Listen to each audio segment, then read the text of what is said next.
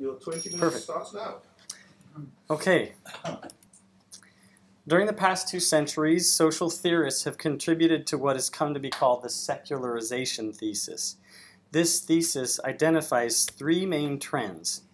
First of all, progress in science and technology tends to promote a disenchanted view of the world, where an ever-increasing number of events can be causally explained without turning to theology or metaphysics. Second, as governing structures adapt to scientific advances, churches and other religious organizations tend to lose their control over law, politics, public welfare, education, and science, and instead they restrict themselves just to their pastoral functions of providing for the individual's spiritual well-being. And so religion becomes largely a private matter. The third thing is that increased prosperity brought on by industrialization and the rise of the welfare state tends to reduce the need for reliance on a higher power to cope with life's inherent risks. In my abstract, I claimed that this hypothesis was showing signs of age. By this, I don't mean to imply that these trends have ceased altogether, but that there are significant discrepancies between the trends as described and what is actually happening. Sociologist and philosopher Jürgen Habermas explains that among the expert community of sociologists, the secularization thesis has been a subject of controversy for more than 2 decades, and that there's even talk of the end of secularization theory.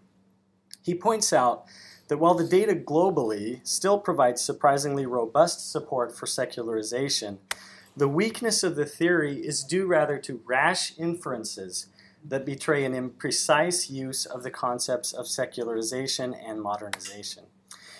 He goes on to describe these discrepancies in more detail, and he calls this revised thesis post-secularization or post-secularism. He points out that the European model of secularization has actually been the exception rather than the rule.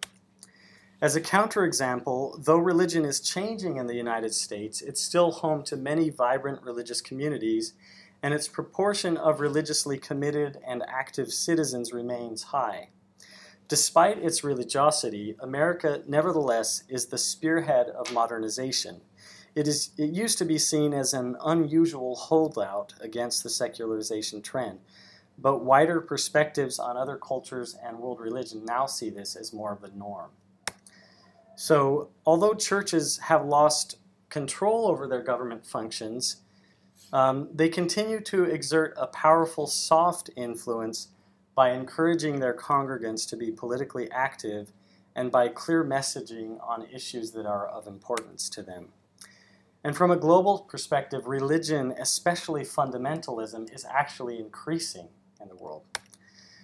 So while post-secular theorists have a lot more to say, for the purposes of my presentation today, I'd just like to highlight 2 important conclusions that I draw from post-secularization.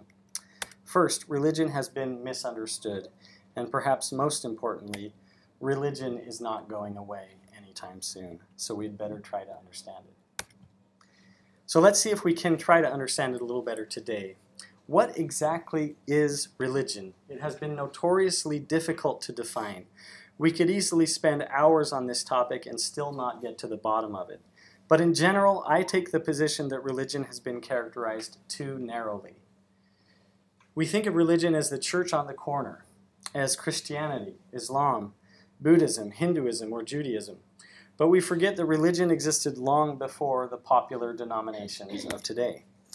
In his crowning work, Religion in Human Evolution, sociologist Robert Bellah describes religion as a system of symbols that, when enacted by human beings, establishes powerful, pervasive, and long-lasting moods and motivations that make sense in terms of an idea of a general order of existence.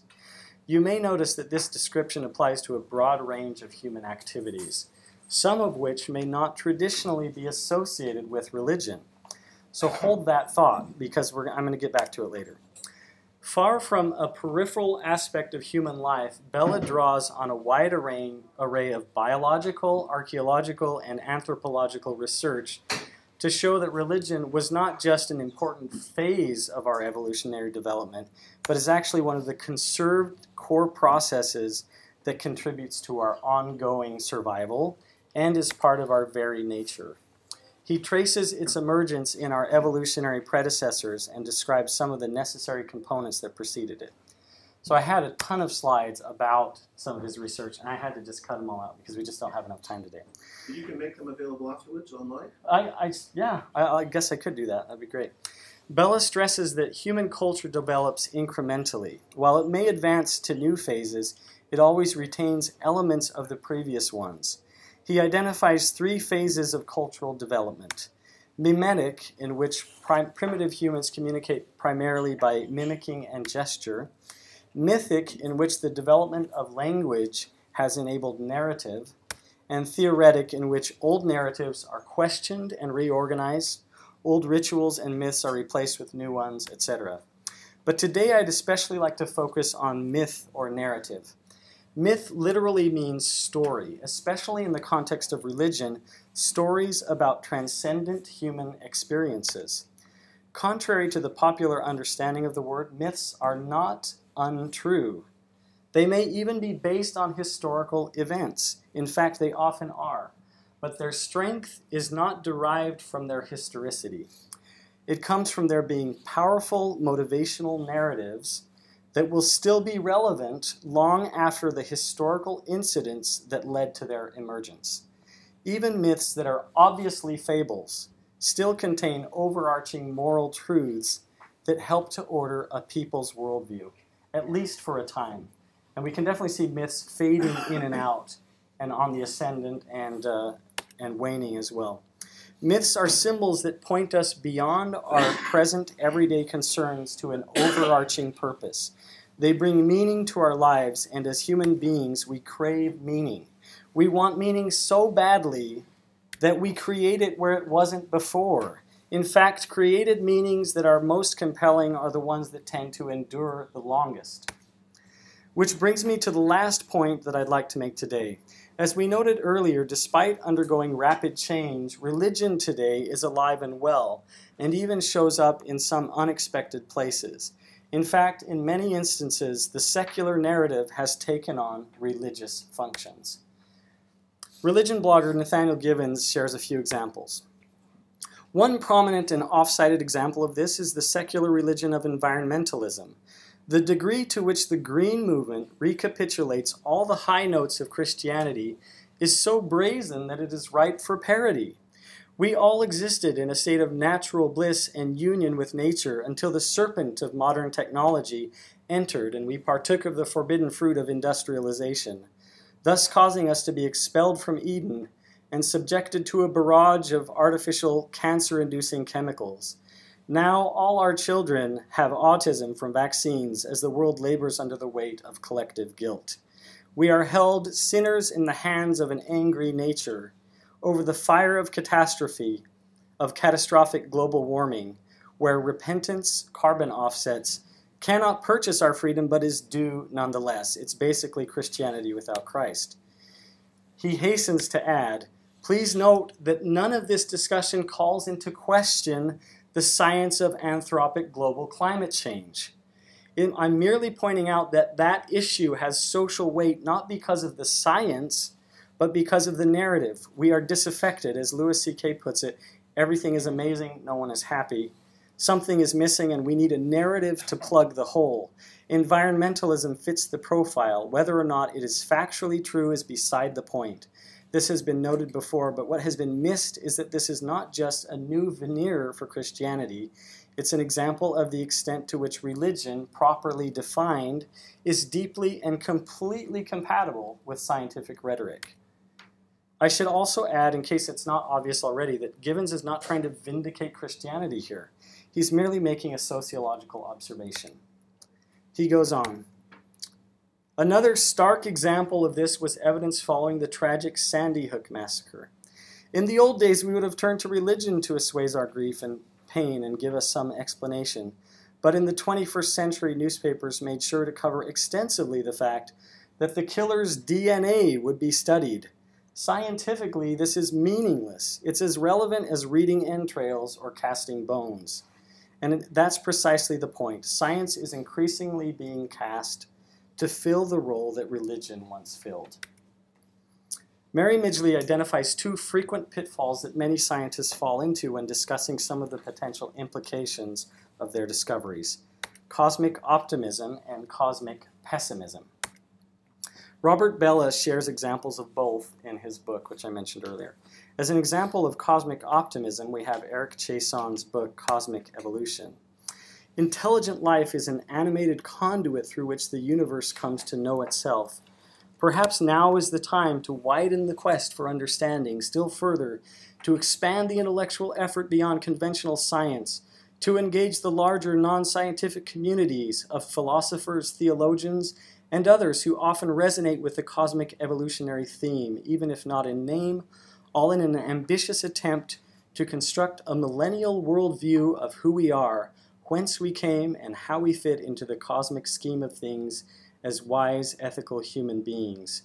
Humankind is entering an age of synthesis such as occurs only once in several generations, perhaps only once every few centuries. The years ahead will surely be exciting, productive, perhaps even deeply significant, largely because the scenario of cosmic evolution provides an opportunity to inquire systematically and synergistically into the nature of our existence, to mount a concerted effort to a modern universe history that people of all cultures can readily understand and adopt. As we begin the new millennium, such a coherent story of our very being, a powerful and true myth, can act as an effective intellectual vehicle to invite all cultures to become participants, not just spectators in the building of a whole new legacy. So Bellah responds to this. Chasson is in fact calling for a new church to go with his new religion. I have no problem with Chasson's endeavor. Indeed, I have a lot of sympathy with it, but I would be happier if he had taken responsibility for what he is doing, rather than implying that all this is still science, even if, quote, beyond conventional science, unquote. And he falls into one of the pitfalls of all religions when he speaks of the story he tells as a powerful and true myth, with the implication that other myths are not true, for truth is one of the marks that gives his religion its distinction. This leads perilously close to the implication that all the other religions are false. Then what happens to the vast majority of humanity that doesn't understand, much less believe, his myth? Chasson would have avoided this error had he been clear about this. Myth is not science. Myth can be true, but it is a different kind of truth from the truth of science, and must be judged by different criteria. And the myth he tells, though it draws on science, is not science, and so cannot claim scientific truth. I would argue that the myths told by the ancient Israelite prophets, by Socrates, Plato, and Aristotle, by Confucius and Mencius, and by the Buddha, just to stay within the purview of this book, are all true myths. He could have added other religions as well. They overlap with each other and with Chasson's myth, but even in their conflicts, which are sometimes serious, they are all worthy of belief, and I find it possible to believe in all of them in rather deep but not exclusive ways. He then shares an example of cosmic pessimism. It is perfectly true that science attacks values, not directly, but it subverts them. If he accepts this message in its full significance, man must at last wake out of his millenary dream and discover his total solitude, his fundamental isolation. He must realize that, like a gypsy, he lives on the boundary of an alien world, a world that is deaf to his music, and as indifferent to his hopes as it is to his sufferings or his crimes. So Bellah points out that actually that theory is a little bit outdated since morality itself has evolutionary origins. But he still says, although a distinguished scientist and one of the founders of molecular biology, Monod, in the above passage, has entered the world of metaphysical speculation and, perhaps not surprisingly, finds there the thought of a leading French existentialist. As Midgley says of him, he has created a drama in which Sartrean man appears as the lonely hero challenging an alien and meaningless universe. Just want to share a few more examples. 5 minutes? The cosmos is also within us. We're made of star stuff. We are a way for the cosmos to know itself. Recognize that the very molecules that make up your body, the atoms that construct the molecules, are traceable to the crucibles that were once the centers of high-mass stars, that exploded their chemically enriched guts into the galaxy, enriching pristine gas clouds with the chemistry of life, so that we're all connected to each other biologically, to the Earth chemically, and to the rest of the universe atomically. That's kind of cool. That makes me smile. And I actually feel quite large at the end of that. It's not that we are better than the universe, we're part of the universe.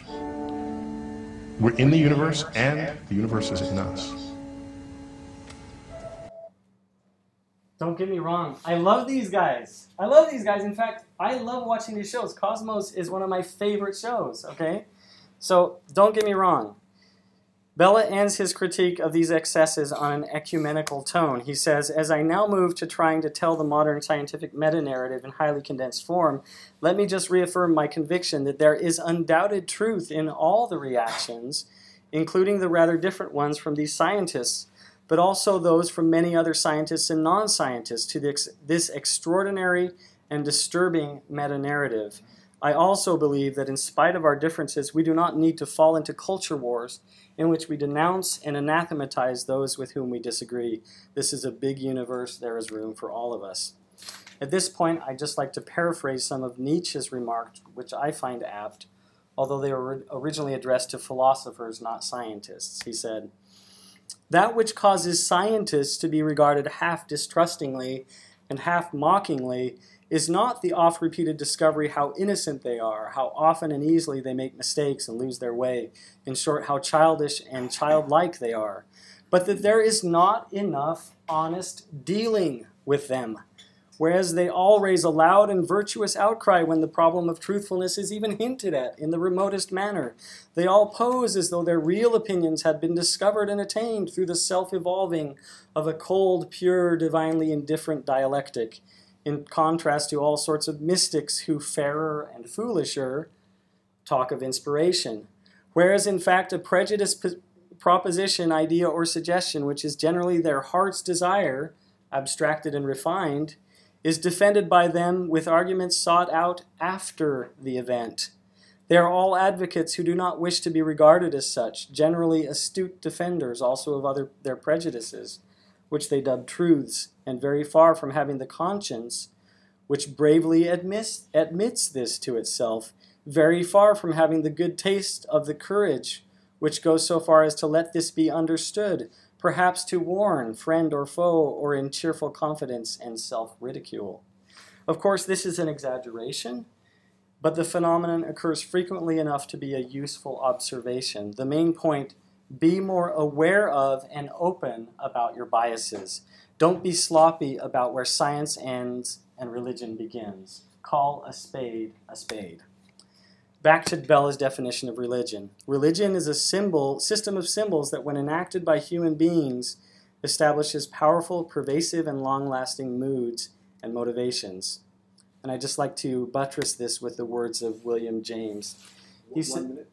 He says, the capacity of the strenuous mood lies so deep down among our natural human possibilities that even if there were no metaphysical or traditional grounds for believing in a God, men would postulate one simply as a pretext for living hard and getting out of the game of existence its keenest possibilities of zest. Every sort of energy and endurance, of courage and capacity for handling life's evils, is set free in those who have religious faith. For this reason, the strenuous type of character will, on the battlefield of human history, always outwear the easygoing type, and religion will drive irreligion to the wall. The definition of religion that I find most useful is whatever symbols, rituals, and narratives are capable of provoking a strenuous mood in a community that inspires it to work towards a desired future. It is a technology like any other, but it comes from so far back in our evolutionary past that we're not used to thinking of it that way. It can be used for good or evil. Let's make sure we use it for good. Let's also try to be more aware of when we cross over into religious territory, and do so in the right context and consciously instead of by mistake. That's all I have time for. I had one more slide, but we'll skip it. Thanks, you guys.